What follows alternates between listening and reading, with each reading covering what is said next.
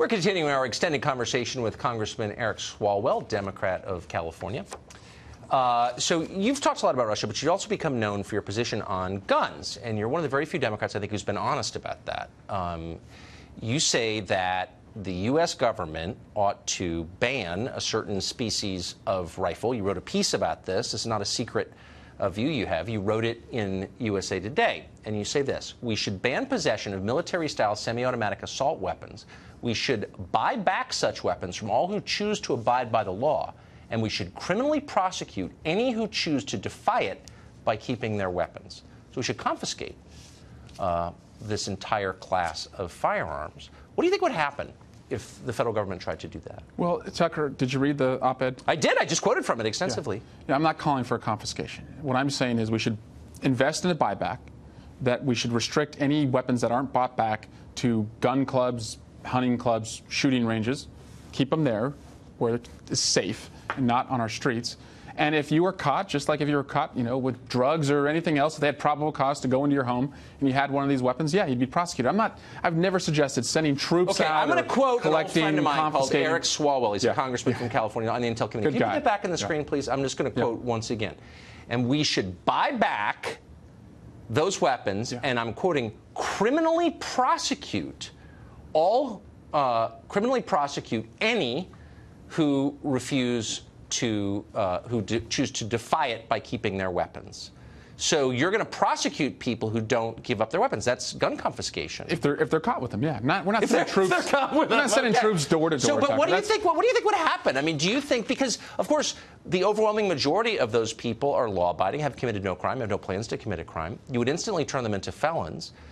Do you think that you would have a civil war?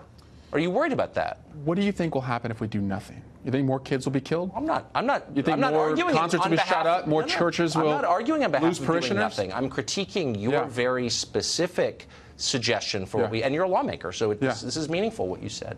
And I trust the American people are law-abiding, that their weapons could be bought back, or keep them at a gun club. You don't have to give it up. But what if you want to keep them in your home and you've done nothing wrong? You haven't hurt anybody, and now you just made them into felons. Yeah, no, there's no troop roundup here, Tucker. No, but you just made them into felons. You just said that in the piece. Look, I'm not making this up, but you wrote that. So what do you think? Like, if I'm a gun owner and I have one of the weapons that you say should be banned, and I don't feel like bringing it to a gun club, I feel like keeping it in my bedroom closet. I don't think you're giving the American people enough credit that they'd be law-abiding and that they would obey you. Well, no, or else they'd be criminally prosecuted. No, I'm suggesting we have a conversation in Congress and pass a ban like this. They would be obeying the law. Would you apply as written by you? Yeah, it would have to be passed by. Would you apply these standards to yourself and your fellow members of Congress? Absolutely. Okay, so not cops though. I don't think cops should be outgunned. So your bodyguards could have any kind of guns? I don't have bodyguards, yes, Tucker. Yes, you do. I was there today. No, you have many bodyguards. I don't have bodyguards. There today. I don't personally have bodyguards. Oh, but you're surrounded by them.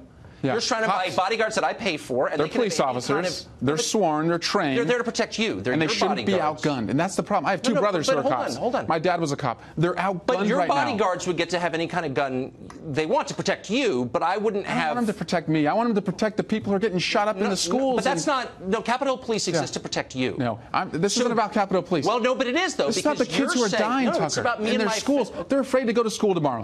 They hear a book drop. No, but hold on. They think a shooter's walking into the classroom. Don't they deserve to be protected? They do, and so let's protect them.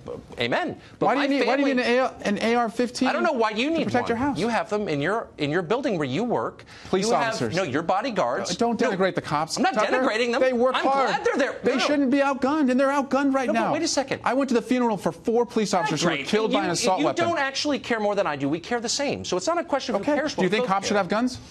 I think that your bodyguards should have the same guns that I have to protect my family. They're America's bodyguards, Tucker. They're not. They're yours. Don't denigrate them like that. I'm not denigrating them. They work too really? hard. Can they come to my house and protect my wife while I'm at work? If you call the police, yeah. Oh, but can I have a Capitol Hill? When you go to work, they hang out and protect you. They're protecting the constituents. No, they're protecting you, actually. I don't have. So why not? But hold on. Why shouldn't my wife have the same firearm at home that your bodyguards use to protect you? Is that fair or is that unfair? Why is it unfair? That's a ridiculous argument. Oh, why? It's absolutely ridiculous. Why is it ridiculous? Because you're more important than me?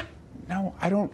You are trying to confuse the issue. No, I'm asking a sincere question. Why should you get to protect yourself? Our cops should not be outgunned. Period. I'm talking not our cops. Our military shouldn't be outgunned. No, your cops, period. Capitol Hill Police, have Why don't we just limit them to the same gun I can have at home? Why can't we have a real conversation about this? This is a real conversation. Why is it nonsense? You're putting your life above my family. You're calling cops bodyguards, and that's disrespectful to them. I'm not calling all cops Police Week was last week. They were all here in town honoring the fallen, and you're calling them bodyguards. No, I'm calling your bodyguards. My dad was a cop. He's not a bodyguard. No. He protects people. And that's ridiculous. Do members of Congress have bodyguards? I notice whenever I see... You're calling a cop a bodyguard, man? That is so disrespectful. They are. No. And they're the sworn police officers. pays for them. They and I was in the Capitol and your today. Kids. No, they're in your and office. Our families. Can I get the same in my office? They shouldn't be outgunned. Taxpayers can pay for it? They shouldn't be outgunned. They're outgunned today. Can I ask a question? Yeah, go ahead. If I walk down the hallway in front of your office, you have officers there paid for by taxpayers. Great guys. I'm not attacking them, obviously, and I think they watch this channel. Attack. Thank you for that. They're not at all. I'm merely saying that you have better protection than I do. And you're saying that my family doesn't deserve to have a certain species of weapon. You get to decide what we can protect ourselves with, but you're not going to in any way take the ability to protect you away from the Capitol Hill Police. I'm saying that every police officer in America today is outgunned. For their safety and for the safety of the people they protect, we shouldn't have assault weapons. Right. You just don't want to apply the rules to yourself. I get it. I wouldn't either. You know what I mean? I care about protecting my family. Well, let's protect the kids first. That seems like the first place to start. My house. I agree. Thank you very much. Yeah, my pleasure.